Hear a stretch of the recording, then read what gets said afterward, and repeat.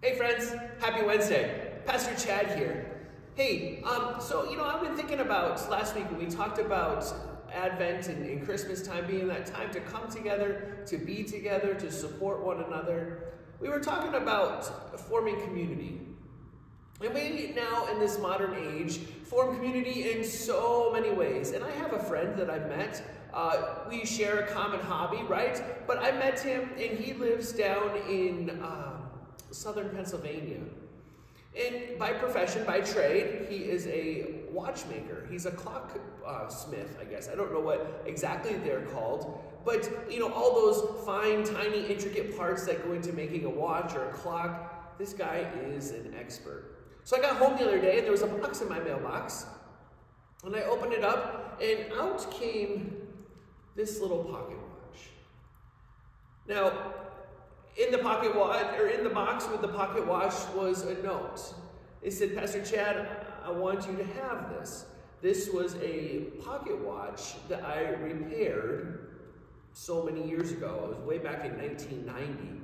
And as he wrote his note, he detailed the work that had been done. He says, when I got this pocket watch, the back was smashed, the glass was no more, the hands were missing, the top was sheared off.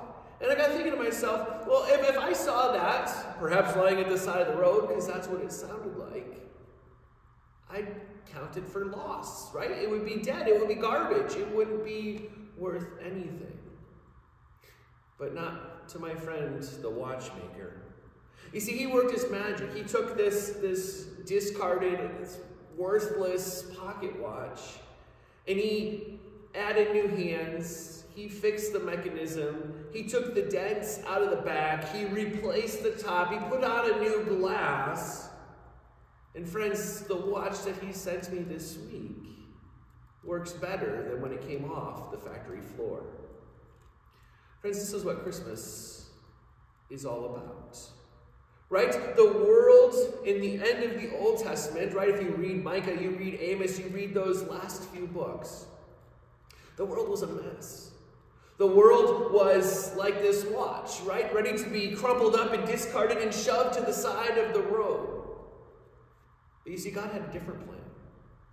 You see, God sent his son, Jesus Christ, to come not only as a baby, but as the Messiah, the Redeemer. And friends, I know that like this pocket watch, when Jesus is done with you, when Jesus is done with me, we are going to be better than new. We are going to be better than when we came off that quote-unquote proverbial factory floor. God has big plans for us. So friends, just a reminder, as we gather, we're going to gather on Sunday morning, and we're going to celebrate the fourth Sunday of Advent, right? This fourth Sunday in this time of pausing and waiting. And then we'll gather again Sunday evening at 7 o'clock for a Christmas Eve candlelight service as we welcome the Christ child and celebrate the work that God is doing in us, through us, and around us. I look forward to seeing you then. Bye-bye.